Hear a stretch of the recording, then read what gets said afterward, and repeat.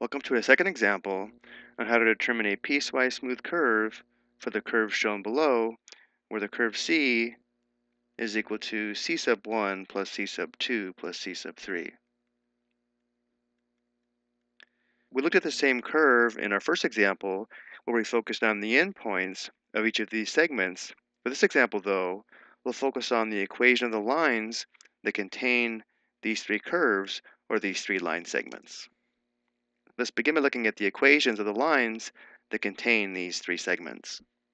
Notice how for curve C sub 1 and curve C sub 3, the vertical intercepts or y-intercepts are both 0, and for curve C sub 1, the slope would be 5/2, because from this point to this point, we go up 5 and right 2. So the equation of the line containing C sub 1 is y equals 5/2 x, and for the line containing curve C sub 3, notice how the slope would be 2/5, because from this point to this point, we'd go up 2 and right 5, and therefore the equation containing curve C sub 3 would be y equals 2/5 x.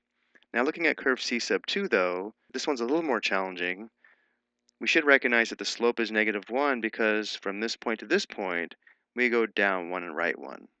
But to find the vertical intercept, we may have to use point-slope form of a line and then solve for y. So let's go ahead and show that. We would have y minus y sub 1 equals m times the quantity x minus x sub 1. So using this point and knowing the slope is -1, we'd have y minus 5 equals -1 times the quantity x minus 2. Simplifying, distributing here we get -x plus 2. Adding 5, we do get y equals -x plus 7. So for this example, let's form a piecewise smooth curve using these equations.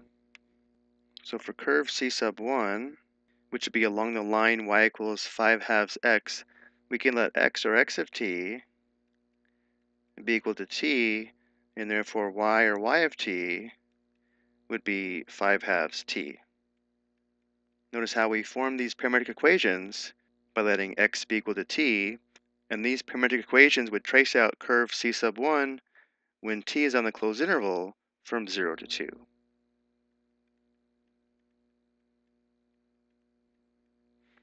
And now for curve C sub 2, notice how t is going to start at the value of 2, which is the same value as the x-coordinate here at the starting point of curve C sub 2.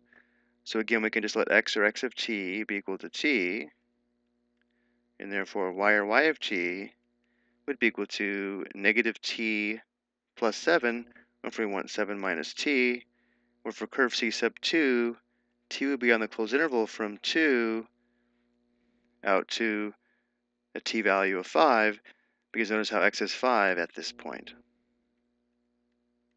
Now curve C sub 3 is going to be a little bit more challenging because notice how the x values now are decreasing, not increasing, as they were along C sub 1 and C sub 2.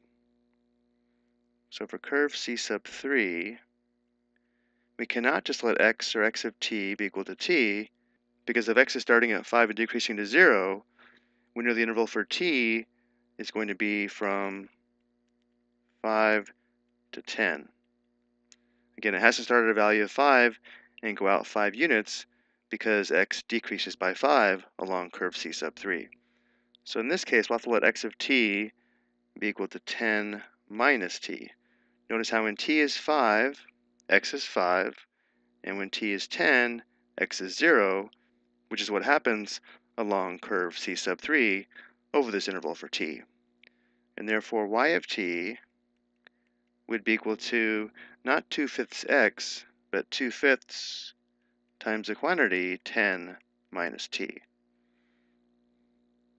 Let's go and distribute here and simplify. Distributing 2/5 times 10 is equal to 4, so we'd have 4 minus 2/5 t.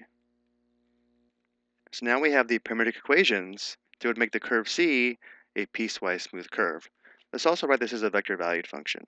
We can say that r of t is equal to, well, for curve C sub 1, we'd have an x component of t and a y component of 5/2 t when t is on the closed interval from 0 to 2. And for curve C sub 2, we'd have an x component of t a y component of 7 minus t, where t is on the closed interval from 2 to 5. And then finally, for curve C sub 3, we'd have an x component of 10 minus t and a y component of 4 minus 2/5 t, where t is on the closed interval from 5 to 10. So this is just another way to determine a piecewise smooth curve for the given curve shown here. Remember, the parameterization is not unique. I hope you found this helpful.